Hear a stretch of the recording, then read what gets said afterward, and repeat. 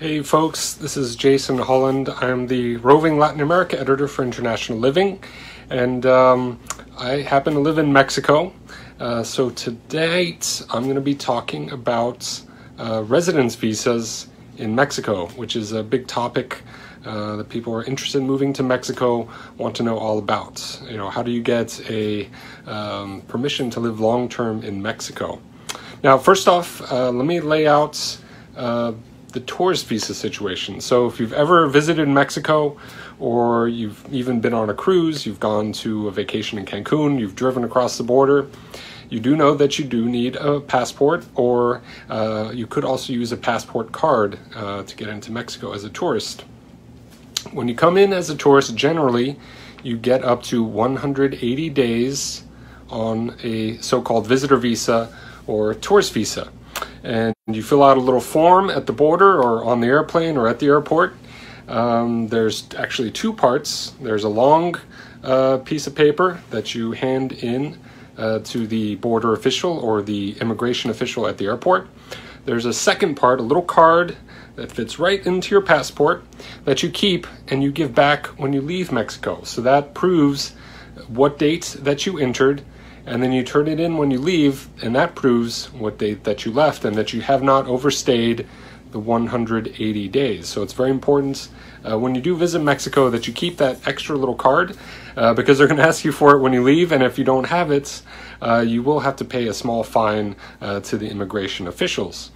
Now, if you plan to live in Mexico just part-time, or you just want to come for an extended stay, that's pretty much all you need. A lot of part-timers, a lot of snowbirds who come to Mexico maybe just from January to March or January to April, they'll just get on a tourist visa and they'll come on down, enter as a tourist, and then leave within 180 days. And that's pretty much perfectly fine. Now, there is a caveat there because if you plan to live in Mexico, you don't really want to do that. For one, Mexican immigration officials are really looking for people who plan to settle down in Mexico to have a residence visa, which I'll go into in just a moment. And also, if you're just there on a tourist visa, you're not going to be able to take advantage of the national healthcare system, and you are not going to be able to take advantage of the retiree discount card, which is available for older folks who are in Mexico, including foreigners who are official residents of the country. And that gives you discounts on travel, movie tickets, prescriptions, all sorts of stuff. You get discounts, but you have to be an official resident, and you don't get that on the tourist visa. Okay, so let's say you're not a tourist. You know you want to settle down in Mexico. You basically have two options. There's the temporary residence visa and the permanent residence visa. And both basically require you to show some level of what's called financial solvency, that you are able to support yourself from money coming from outside of Mexico. Generally with these visas, you can't come and pursue a job of some sort in the country. So basically you have to show that you can support yourself, and whoever happens to be with you, whether it's a spouse or children, that you can support the family when you're living in Mexico. Okay, so let's start with temporary residence visa. Okay, now basically the requirements are such. And this basically can change depending on the exchange rate, but basically you have to show a monthly income. Could be a pension, could be income from investments, or from a business you have in the US in some cases, that's coming from outside of Mexico. It's 300 days worth of the Mexican minimum wage on a monthly basis. And of course this changes based on the exchange rate. Right now, it's right around $2,000 per month. You can also show about $30,000 in an investment account, a savings account, or some such like that. And that basically shows that you have enough money to support yourself while you are living in Mexico, and that's in US dollars. Of course, that changes a little bit based on the exchange rate. Right now, the exchange rate is very favorable to the US dollar versus the peso due to this ongoing, pandemic. And so this could change, and the level kind of changes from year to year a little bit as well. Okay, so that's the temporary resident visa. If you want to bring your spouse in with you, you also have to prove that you're married, so marriage certificate when you apply. And if you have children, you also want to bring a birth certificate to show that these children are related to you. Okay, now how do you apply? Well, you do not apply in Mexico. You apply at a consulate in your home country. The United States, for example, has dozens of consulates all over the country, from Florida to Washington State, from Maine to Southern California, Texas. There are consulates all over the United States. All of these consulates do have websites, so you can easily find them online. They also have physical locations, of course. You make an appointment. Generally, you do this online. And then you go bring all your paperwork. You have your bank statements, your income statements, you have your marriage certificates, birth certificates, things like that. You bring that to the appointment and you show that to the official. They check it over. They give it a good once over. You also have your application that you filled out online, and you print that out, you submit it, you have a little photo of yourself, and they give you basically a temporary residence form that goes into your passport. And then when you enter Mexico officially, when you're at the border, the land border with Mexico, or you enter by plane and you get your passport stamped at immigration, you make sure that you do not enter as a tourist. You want to make sure that that official knows that you have your preliminary residence, you're applying for temporary residence or permanent residence, as we'll see in just a moment, and you get a special stamp in your passport. You have 30 days from that moment to go to the immigration office in Mexico where you plan to live and finish the process. Basically, there's some more forms you have to fill out, some fees you have to pay, and then your residence visa is processed. Generally, you cannot leave Mexico during that process. And then about 30 to 45 days later, depending on the office and how busy they are, you get your official residence visa. For a temporary residence, you can get it for 1, 2, 3, or 4 years at a time. If you get it for a year, you renew it for another year or another 2 years or another 3 years. You can be a temporary resident for a total of 4 years at a time. At the end of that process, you could renew and become a temporary resident again, or you could move to the next level and become a permanent resident. Just a quick thing about the temporary resident visa. As a tourist or a temporary resident, you can actually bring in your foreign plated car. So if you drove from Canada or from anywhere in the US, you can have your foreign plated car in Mexico with you for the duration of your visa. So if it's a tourist visa, 180 days. If you have a 4-year temporary resident visa, you can have your car in Mexico for up to 4 years. It does have to leave the country when your residence visa, whether it's a tourist visa or a temporary resident visa, expires. That car does have to leave the country. Okay, so quick question here we had, would Airbnb rental income in Mexico count towards your minimum income? No, it would not, because the money does have to come from outside of Mexico, and a lot of the consulates do want to see the income coming from outside of Mexico, and they want to see a very stable income. So this could be Social Security, a pension. They want to see money in the bank that's guaranteed. Generally not something that could be sporadic or could be subject to market conditions, like right now where Airbnb income has dried up, and people who are depending on that income do not have it anymore. So Mexico wants to see a very stable income to count towards this amount, basically. So now we move on to permanent residence. You do not have to be a temporary resident first to become a permanent resident of Mexico. You do have to show again that you're financially solvent, and the requirements are a little bit more stringent here. Basically, you do have to show about 500 days worth of the Mexican minimum wage on a monthly basis, and that works out right now to about $3,200, or about $130,000 in the bank in an investment account, a savings account of some sort. And that would qualify you for permanent residence. As I said, you don't have to be temporary resident first. You can become a permanent resident right off the bat. This is indefinite. You don't have to apply again. You get it once, and you're forever a permanent resident in Mexico. There are no minimum requirements to stay in the country either. You can come and go as you please when you're a permanent resident. So that's the residence visa, the permanent resident visa.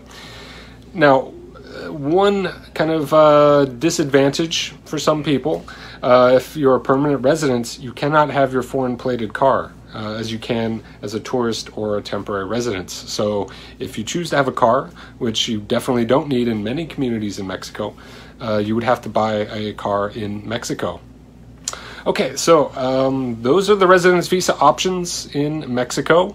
I have to say I've done it myself, and it's a pretty easy process. I went to the consulate in Laredo the day before I crossed the border. I had all my documents, showed them my paperwork. Took about an hour all told from when I was in the waiting room. When I talked to the official, they asked me a few questions. They reviewed my bank statements, and they reviewed my application and other paperwork. Then I was processed. I had my provisional residence, and I finished the process in Playa del Carmen at the immigration office there. It does help that I do speak Spanish, although that's not a requirement. If you feel like you need some help, if the bureaucracy or the red tape kind of intimidates you, or not speaking Spanish intimidates you, there are definitely fixers and attorneys throughout the country, especially in expat hotspots, that can help you.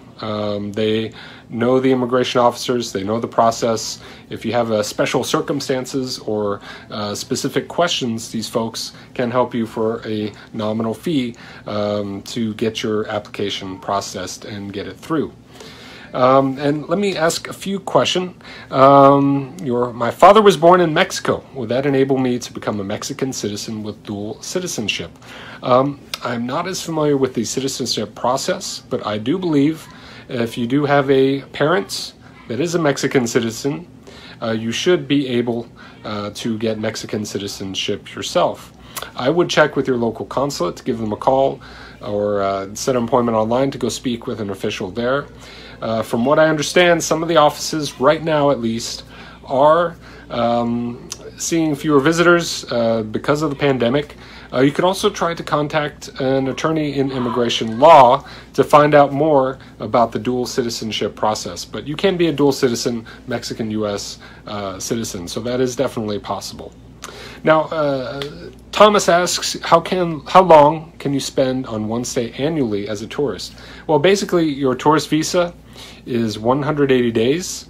At the end of 180 days, you do have to leave the country. Now, some people basically do a little, what they call a border run. They fly out of the country, or they cross a land border, and they come right back in the same day or the next day or a few days later and do another 180 days. I mean, technically, this is legal. However, the Mexican immigration officials don't really like that policy because they feel like if you're doing something like that, you are trying to get around applying for residence and just living in Mexico on a tourist visa, which is a no-no. So that's kind of the situation there. Technically, you can become a perpetual tourist and just keep coming in and out of Mexico as you please. But if you plan to live in Mexico long-term, you definitely want to become either a temporary or permanent resident. Let's see, Michael asks, so you cannot bring your car at all if you're permanent.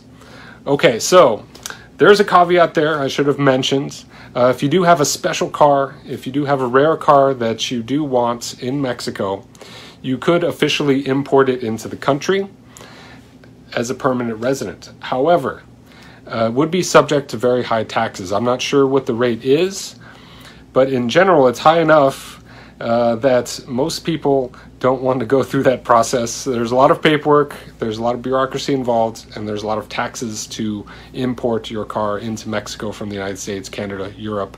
So most people don't bother to do it that way. They end up buying a car in Mexico if they're a permanent resident. So that would be on a case-by-case basis. You know, if you had a very special car that you didn't want to leave behind, you'd want to check more into that, but it would be a costly proposition. Okay, sorry, Lori, let me go back to you. You ask, why would we want to do this? Well, basically, you want to become a resident of Mexico, if I understand your question correctly, because you want to live in Mexico long term. You want to take advantage of the national healthcare system, and if you're a retiree, you want to take advantage of the healthcare card.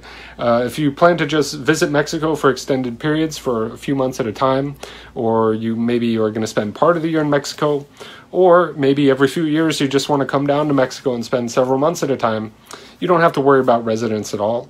You could come on a tourist visa perfectly fine, and as long as you stayed only within the 180 days time limit that the visitor visa or tourist visa gives you. Let me just check here to see if there's any other questions. Okay, so Thomas asks, he's never obtained a visa to go for a week or two in Mexico. Well, technically, you got most likely a visitor visa, which is a little form, and they give you a special card to give you. Even for just a week or two at a time, you do need to fill out a form at the border or at the airports. It's basically a little tourist visa or a visitor permission.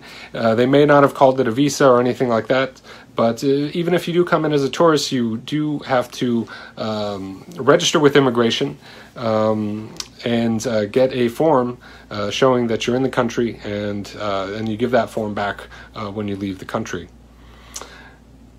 Okay, so those are the residence visa options in Mexico. I'd encourage you to check out the link below. Basically, it goes to the International Living Mexico page, and you're going to find information on resident visas, everything that I just talked about, as well as other information about destinations in Mexico, healthcare in Mexico, the cost of living. We have basically all the information that you need about going to Mexico, living in Mexico, all the benefits it offers, the best locations for expats, and we're talking from the beaches to the colonial cities to everything in between. I love living in Mexico. I found the residence process to be quite easy. I think a lot of expats do as well. So hopefully we'll be getting out of this COVID-19 pandemic soon. So that people who do want to visit Mexico, travel has basically been suspended at this point, so that people want to visit Mexico, come to live in Mexico, so they can come on down, check it out, and see what it's all about. So thank you very much. This is Jason Holland, the International Living Roving Latin America editor, signing off, and I hope to see you soon here in Mexico. So take care.